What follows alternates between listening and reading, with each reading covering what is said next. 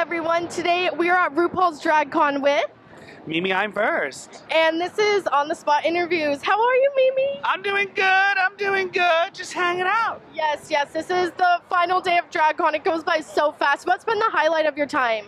Oh, it's been amazing getting to meet all the fans. It's just great to see people face to face that comment on your Instagram and follow you and so forth, and just get to talk to them and meet them. Yeah, I love that. And I love that you've been kind of really being honest and very vocal on your social media recently. I think that's so important. It brings up a good point. Would you say that drag queens have a responsibility to kind of speak out about important issues, or do you think that's too much pressure? Ooh, I think drag queens always have had that as a part of their day-to-day doings of being such a vocal and visible part of the broader LGBTQ community. I think it's hard as drag has become more commercial. How do you find that voice to be the subversive, loud one? So it's interesting to see that kind of culture clash happen a little bit sometimes, but oh well.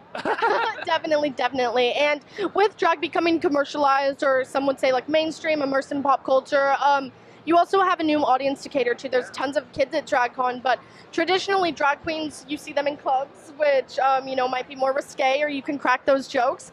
How do you find the balance between being, the more traditional drag queen with also catering to these little kids? I think it's super important to just know your audience and know where you are at any given time. I'm one of those queens that likes to do everything from camp to rock and roll, glamour, you name it. I like to kind of mix it up.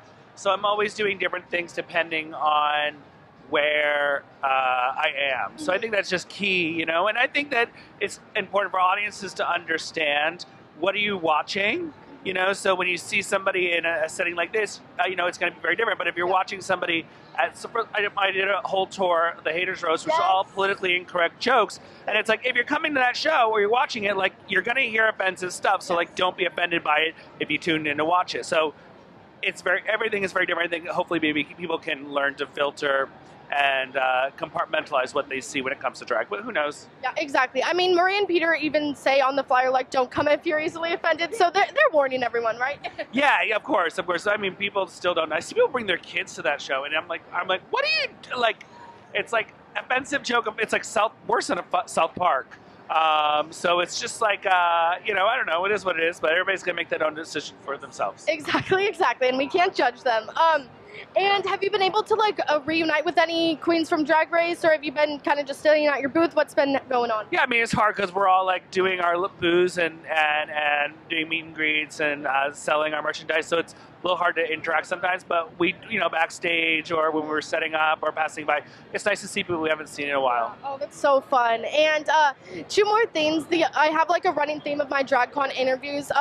Again, with drag becoming mainstream, there are a lot of misconceptions being thrown around. A really popular one is people seem to think that sometimes drag queens all would like to transition. We know that is sometimes the case, not always. Are there any other misconceptions you maybe want to clear up for people?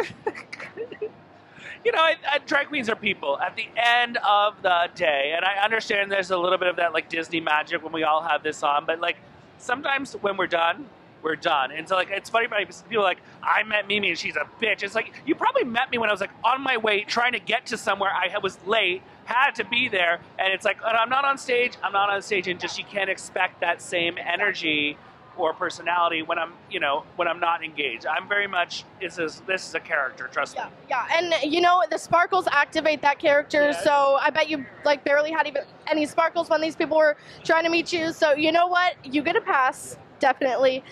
Well, thank you so much. And lastly, if you just want to plug your social media for us, that would be awesome. Sure, yeah. I'm Mimi Imfurst on everywhere from Instagram to Craigslist. So come and find me. Perfect. Thank you so much, Mimi, and have a great last day. Thank you for stopping by. Oh, of course. Bye, guys.